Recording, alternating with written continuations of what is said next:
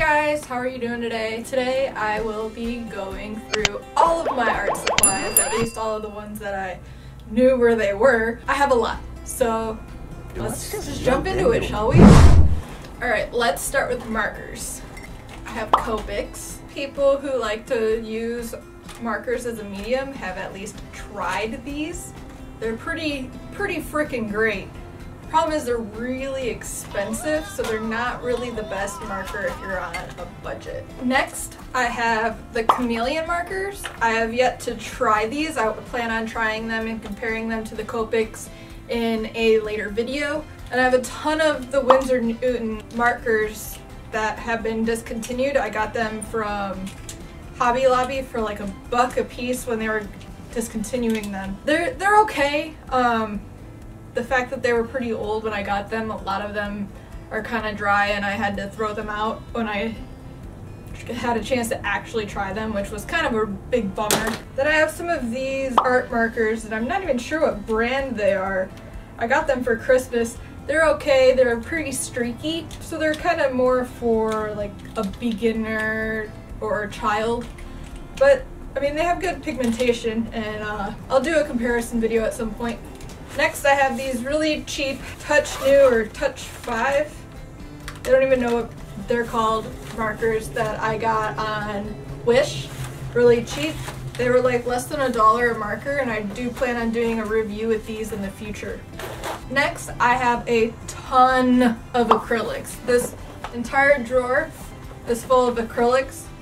I have the Liquitex Basics. This white is actually really great. It's very, I guess, white, like a true white, not a cream white. And then I have some Master Touch Black. These two are like my staples. I try to have at least a tube of these for mixing or shadows or highlights. Then I have smaller tubes of Dick Blick Studio acrylics for canvas. And then I have a ton of these little craft paints. These are not very good for canvas. They dry down way too fast, but they are really great for like the jacket that I did. And what's great about them, they have really rich colors and they're like 89 cents. They're really great for small crafts. This is my lovely colored pencil collection. I don't want to spill it. This is all Prismacolor, and these are all your standard colored pencils. And I have several of these colorless blenders in here. And I also have my kneaded eraser shoved in here. This is great because it doesn't pull up parts of the paper or whatever surface you're working on. So like you can use this on canvas, you can use this on watercolor paper. I used it on the jacket that I just did. Kneaded erasers are really my favorite, and I highly recommend them. Oh no, I spilled a bunch of colored pencils. This drawer is where I keep my like fine liners. So I've got a bunch of the Micron fine liners and some Sharpie fine liners. I also have white gel pens that I use for highlighting or for adding a white stroke to things. Yeah, so just various different sizes of fine liners and some Sharpies. Everybody's gotta have some Sharpies.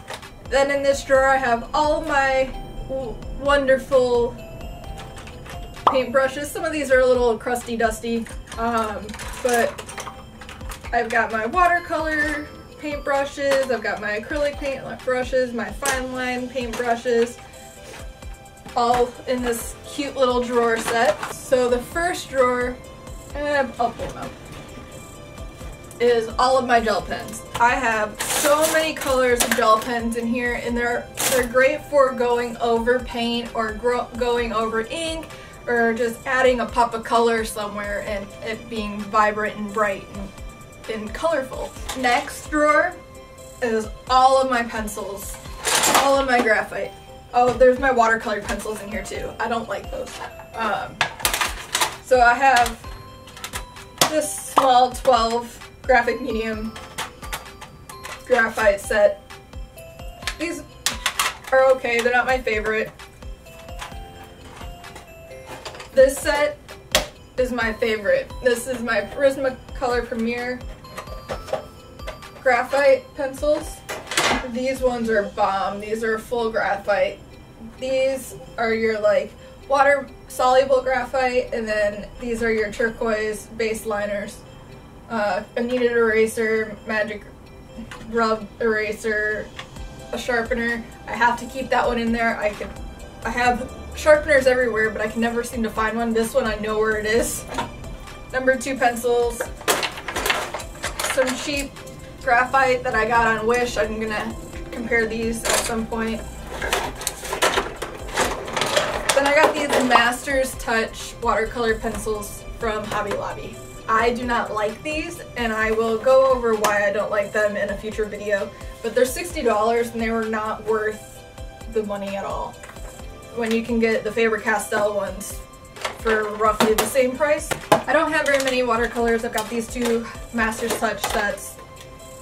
I actually do kind of like these quite a bit. They've got pretty good pigment and they're not super chalky. And I've got these, I don't even know what brand they are. They're some glittery watercolors. My liquid masking tape. This is really great. I know I've used this in videos before where I put it down and then I peel it up after I've done the background. Some sponges. The water cup I should be using instead of my trusty Santa mug. But hey, I like my Santa mug, okay? Alright, next is kind of a miscellaneous drawer. Oh gosh, what do we got here? Information about my hip surgery, because this is really what I need in my art supplies. This is an old mosaic that I never finished scraping the grout off of. It's a frog. I should probably scrape the grout off this. It's gonna be really tough. This is like a list that I have of the Prismacolor color pencils that I have that I bring with me if I go to the store. I don't remember painting this. This is Daytona. Kinda like it. Very abstract.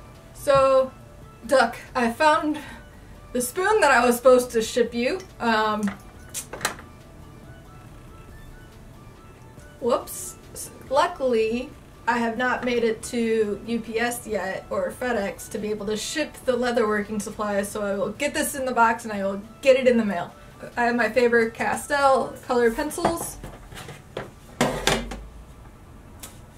I like these, but I don't like them as much as I have my Prismacolor pencils. I just don't think they're soft enough to really get the color down. Here are my soft pastels. I have yet to figure out how to properly use these. They're great, they're pretty. I'd love to be able to know how to use them, but I can't figure out how to make something pretty out of them. Yes, oil pastels. Another art supply that I rarely use. They're pretty. I've seen people do wonderful artwork with these. I personally have not come up with anything that I'm truly proud of with them. Maybe that's some ideas for some future videos, is trying to figure out how to use these darn things. And on my iPad, I have Procreate, which is a really great app for art. I did this for my friend, Crazy Demonic Wolf. And then we have Adobe Sketch. I don't like Adobe Sketch as much, which is kind of surprising because I really like Photoshop. It's just, it seems too limited to me. I really like Procreate. I feel like I can get more done with it. And if anybody knows any other drawing apps on the iPad, I would love to test them out, maybe do a video for that as well.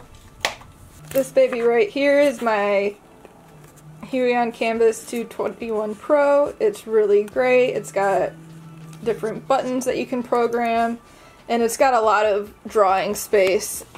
I'll put my hand up next to it here. so you can see how big it is.